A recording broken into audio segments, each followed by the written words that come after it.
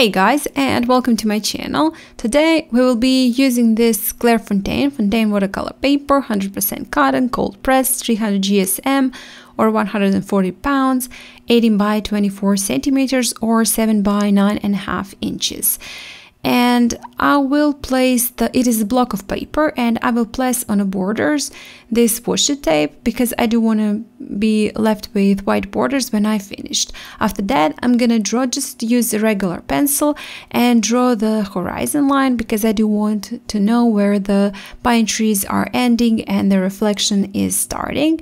So next thing I'm doing is pre-wetting the part of the paper that is actually the water, because I do want my paint to bleed into that. When I paint my pine trees, you will see later on the water will be drying, so I will have to add a little bit more of the water down.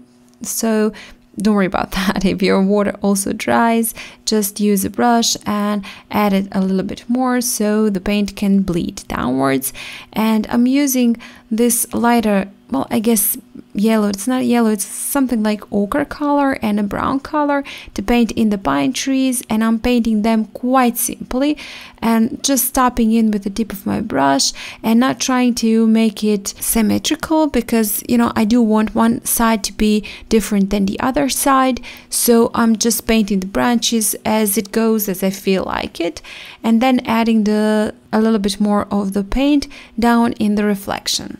And that is how I will basically paint all my pine trees, except for the couple ones that I'm gonna paint just partially, making them look as though they are a little bit further in the background. But we'll get to that. So I'm using a larger brush and a little bit smaller brush to add some details on top of it, because I do want some shadows and some texture difference in my pine trees. So I am painting upper part of the pine trees a little bit lighter and lower part a little bit darker with that darker brown. And then if I'm not satisfied with how my paint bled, I'm just adding it a little bit more downwards. You can see I'm also tapping my block of paper onto the desk. And now I've just really noticed that I did actually wanted to paint the sky. So well, it was too light for me, so I've added into the sky a little bit of that grayish color, mixed in some brown and blue, and then added also a little bit of that yellow color that I am using to paint pine trees to make the background for my pines, because it does look a little bit more better. And right now you could have seen I've painted that part of the pine trees, the one that I want to look as though it is in background. And this is I just wanted to show you that maybe it will be easier for you if you use some cup or whatever you have to place your board or your paper onto it, to tilt it slightly, because it will help your pigment and your paint to bleed into the water. And I'm not doing that because of the angle, and it would be a little bit harder for you to see what I'm doing, what I'm painting. So I did place it onto a table, but you can definitely place it tilted, and it will help your paint bleed slightly downwards. And now that I finished with my pine trees, I'm adding a little bit more of that darker brown just on the edge where my horizon line is, just on the edge, and letting it also bleed slightly downwards.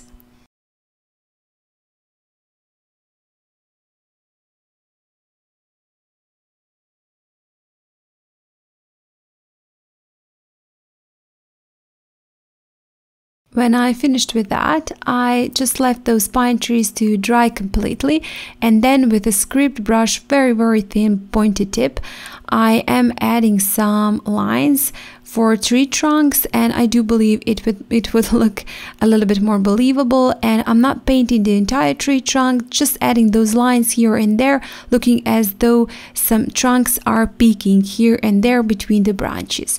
And also using a white to add a little bit more of the highlights, to paint in also a couple of lines with white, and I think it will look better, and well, it will give also some highlights to those pine trees.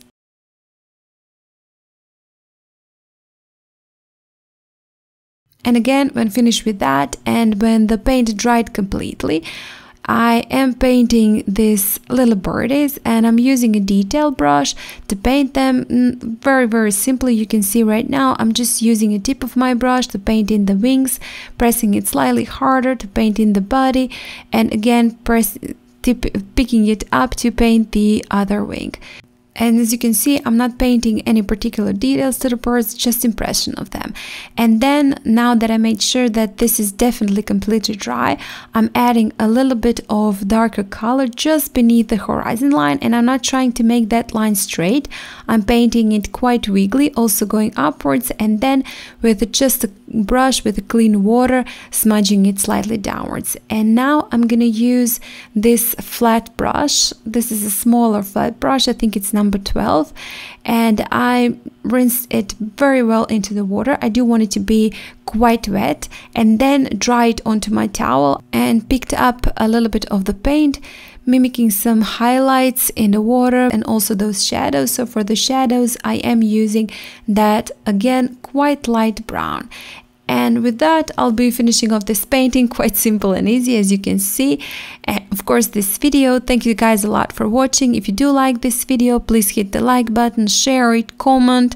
And if you haven't still, well, what are you waiting for? Subscribe to my channel now, right now. Press that subscribe button. And if you want to go even a step further, join my channel. Press that join button next to the subscribe button, listen to the offer, and decide whether or not you want to join. And again, guys, thank you so much for watching, and I hope I'll see you next time. Bye!